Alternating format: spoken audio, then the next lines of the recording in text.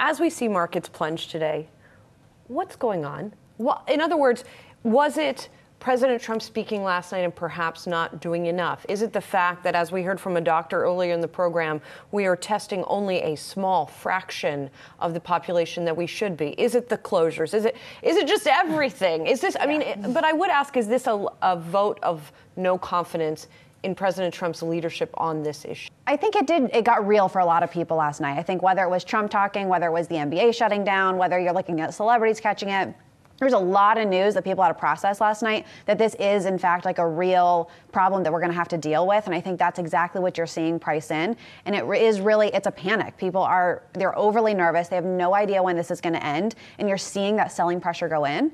But what I think is actually probably optimistic, like all morning we've been getting calls from clients, and the nervousness is definitely setting in. We're seeing that panic, which actually I think is a good thing because people have been pretty complacent before now. Yeah, and you're finally getting to see that, which makes me think we've got to be getting closer to a sign of a bottom here. Courtney, how much of this destruction, I don't know if you can talk a specific stock, but I'm going to bring up Boeing. Yeah. Boeing is now trading. It was in 2016, Boeing was around $120 a share. We saw it shoot up dramatically. Now, I know there are other issues. But do we see permanent destruction in some of the value of these companies as they try to get back, especially a company like Boeing and a Dow component? And that's the thing is, realistically, we haven't actually seen any of the data set in. We have not actually seen how it's going to affect the companies. We probably will see that over the next couple of quarters as it is affecting companies right now.